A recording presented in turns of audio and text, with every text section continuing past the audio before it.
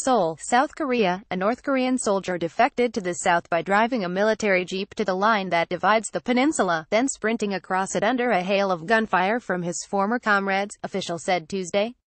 The stunning escape in a jointly secured area of the Demilitarized Zone happened at a time of high tensions over North Korea's nuclear weapons program, raising fears the communist state could conduct a provocation after a 12-month lull in missile testing activity. The soldier was airlifted to a hospital south of Seoul after he was found bleeding under a pile of leaves Monday in the truce village of Panmunjom, the only point in the DMZ where both sides come face to face. He was reportedly in critical condition. It was the first shooting in the joint security area since 1984, but U.S. and South Korean forces did not return fire. More than 30,000 North Koreans have defected to the south since the end of the 195,053 war, but it's rare for soldiers to flee across the DMZ, much less the JSA. North Korea has not commented on the shooting, but it usually responds angrily to defections, and often accuses South Korea of kidnapping its citizens. The defection came less than a week after President Donald Trump made his first official visit to South Korea amid soaring tensions over the growing nuclear and missile threat from the north.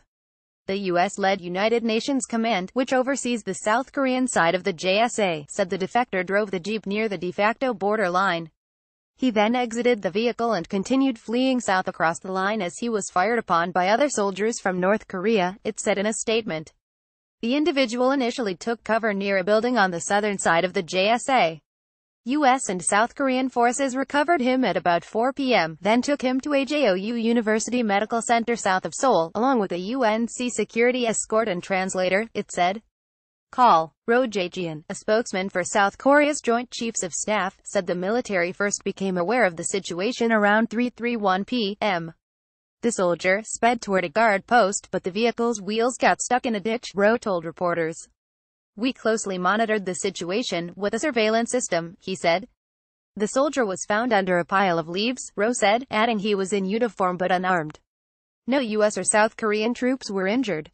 Separately, Soo-wook, a senior JCS official, told lawmakers that Seoul's military believes 4 North Korean soldiers fired about 40 shots toward the defector, who appeared to have been hit at least 5 times.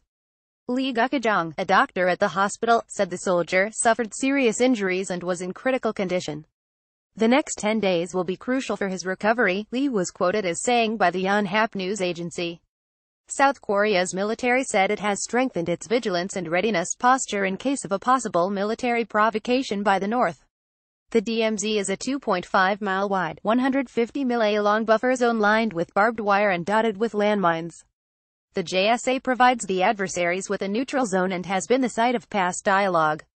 The 1953 armistice that ended the fighting but left the countries technically at war was signed in one of the blue buildings that straddle the military demarcation line. It's also a popular stop for tourists and dignitaries, including several U.S. presidents. Trump tried to make a surprise visit to the DMZ last week, but his helicopter was forced to turn back to Seoul after heavy fog prevented it from landing at the frontier. Violence has broken out in the area in the past. In 1984, a Soviet tourist sprinted across the demarcation line from North Korea in a bid to defect, prompting a gun battle that killed and wounded several soldiers from both sides. The Unification Ministry said North Korean soldiers also defected across the JSA in 2007 and 1998, but military officials said no shooting occurred during those incidents. 2 American soldiers also were killed in the DMZ by axe-wielding North Korean soldiers in a 1976 brawl over an attempt to trim a poplar tree.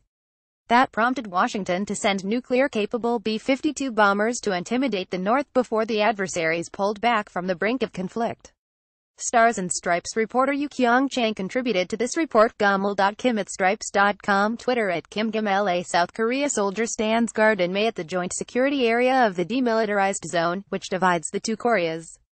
Aaron Kiddstars and Stripes.